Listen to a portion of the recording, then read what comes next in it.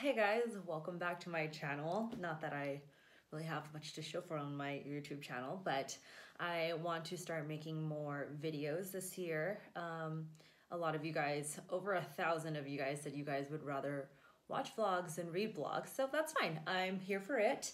It's something new for me, but I'm willing to adapt and continue growing with what you guys want. So a little bit about this video. I guess let's just kind of talk about life. Oh, I still have my name tag. As you guys may know, I am a Christian. And so I go to a church in Costa Mesa called Rock Harbor. And it's been my church for the last 2 years, and it has substantially helped me grow in my faith. They put out a lot of courses, and one of their other programs or series that they're doing is called Kingdom Culture, and that's what I'm doing. It's for people who, I guess, have been in faith for a little bit and want to live a life more radical based off of living out God's kingdom and God's culture, like a Jesus culture movement kind of thing. So recently, I don't know if it has anything to do with pre-period, but I've just kind of been in this weird funk where I'll even tell my Katie, she's like my intern assistant / friend, little sister, whatever you want to call her. I just haven't really been happy with my content and kind of what I'm putting out there. And I go through these phases every single time because I get so caught up in my routine of pushing out fashion content that I forget I need to do more of what I told myself I would do this year, which is putting out real life content. So this is a start. But today especially, actually, on my pre-period, I get extremely lethargic. I'm so tired. I don't feel like doing anything. I'm literally laying on the couch with my eyes going like this. And it was just one of those days. It was a bad day, and I don't really know why it was bad. I was just emotionally everywhere. I'm sure it's my hormones, but it was just one of those days. I felt crappy about myself. I didn't feel I had any value. I was just getting angry really easily, ticked off about random stuff for no reason at all. And I almost didn't want to go to Kingdom Culture tonight. I was in that bad of a funk. But I said, you know what, I signed up for this, so I'm gonna go. And when I went, God has a way of reviving you and kind of just putting peace on your heart. I walked away tonight, my attitude completely different. It took a whole 180 turn in just a matter of even the first 20 minutes I was there. I just felt selfless, and I realized within the first few minutes of being there that my attitude and how I was feeling today was a very selfish act. Even though it wasn't something I could control, but everything was based about how I feel and why me and self-pity and self-doubt and all this stuff. And it's a selfish act. So when we broke, we are all grouped into tables, and we have one group, and it's a 7-week series. So we stay with this group for 7 weeks.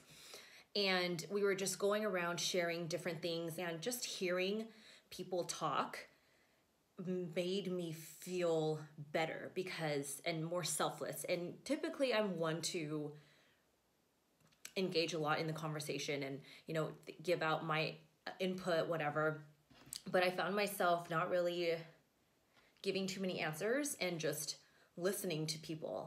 I loved it because I, in a way, felt selfless because no attention was on me.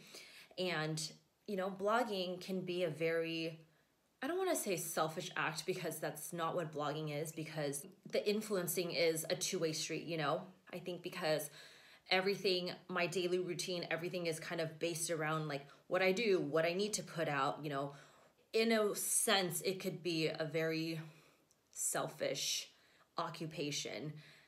I hope no one is taking that in the wrong way, because I know that's not what I'm trying to say. I'm not saying it's a selfish, occupation. Don't do it, because I love what I do. But I hope you guys catch my drift.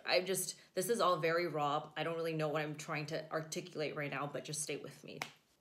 I guess in a way, when you get so wrapped up in your numbers and what content you're doing and what other people are doing and what you're not doing, like that in itself becomes a selfish act. Maybe that's what I'm trying to say. Regardless, when you don't talk and you listen, you learn more.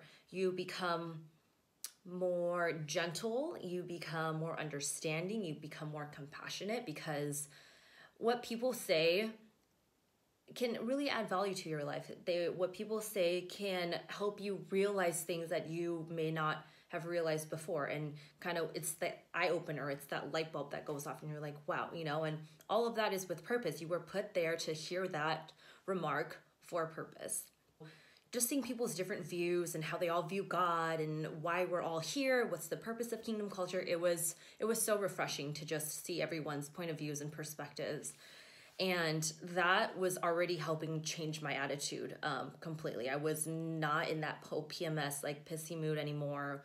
And just being in this small group, I haven't done this in so long. I think college was the last time I was kind of in a small group, but I wasn't even really into it as much. So I'm doing this for me, making myself accountable to it. So I think just being around these people, iron and sharpening iron, you're helping each other be better, and you're picking up on little things that people are saying. Other people are sharing their experiences that may be helping you, and they don't even know that they're helping you. They're just telling your story, but stories are so strong and they can provide so much value. I have a very hard time with compassion. I don't want to blame it on being the only child, but I think it has a lot to do with it, because growing up, I had no siblings. My parents worked super late, so I literally did everything by myself. I didn't have many cousins that lived in California. I was the youngest one. Everyone was a lot older. They all lived in the Midwest. So I really had no sense of family. Everything was just on my time, when I did it, how I did it, because there's literally no one else to consider. This past Sunday, I was just praying. They did an altar call with just people who were carrying a lot of anxiety, depression, and hurt and stuff. And a lot of people went to the front, and I was praying that, hey, help soften my heart. Help me not be so hard when it comes to things and harsh when it comes to people. I don't know if it might be an Asian thing too. I mean, Asian parents are a lot more harsh on their kids, and they just expect you to do things and know things. So maybe that's also why I am the way I am. But during the altar call, there's altar calls all the time, and I was watching these people, and everyone was just on their knees. They were sobbing.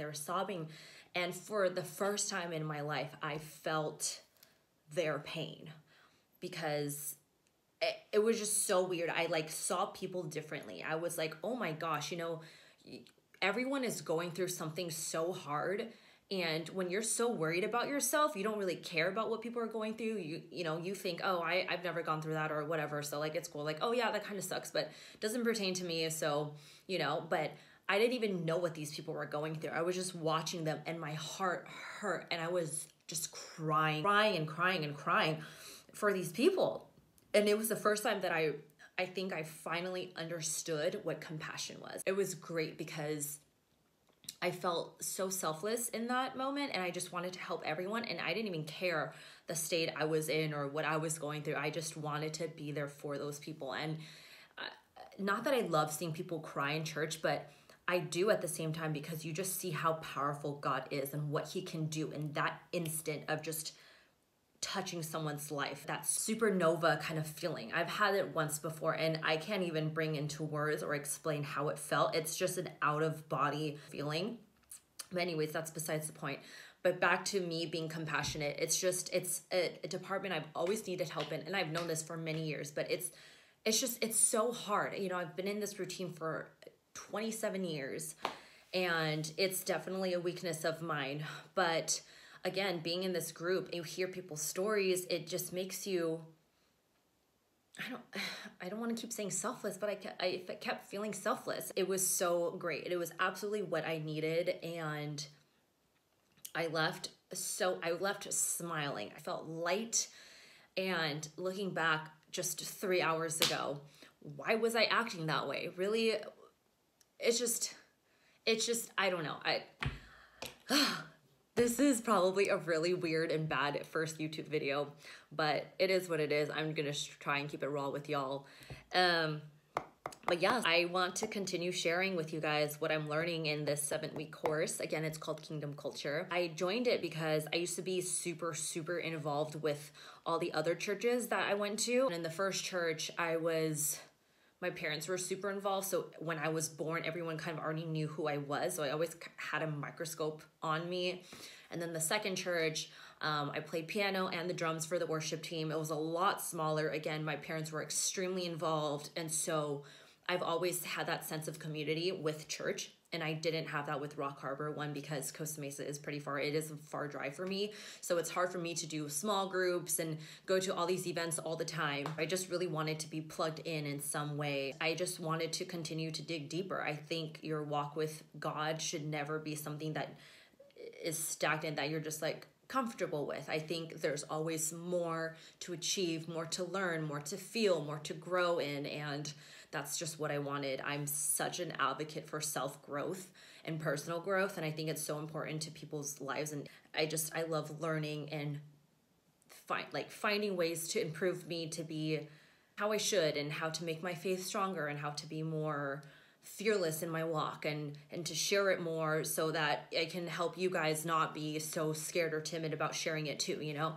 Because it's our lifestyle, so why be scared? But it is a scary thing because you are in such a vulnerable state, and Christianity now it's not the religion that, oh, everyone does it and it's chill, you can talk about it. Now it's almost like we get, you know, verbally persecuted for it in a sense, and there is a lot of opposition towards it.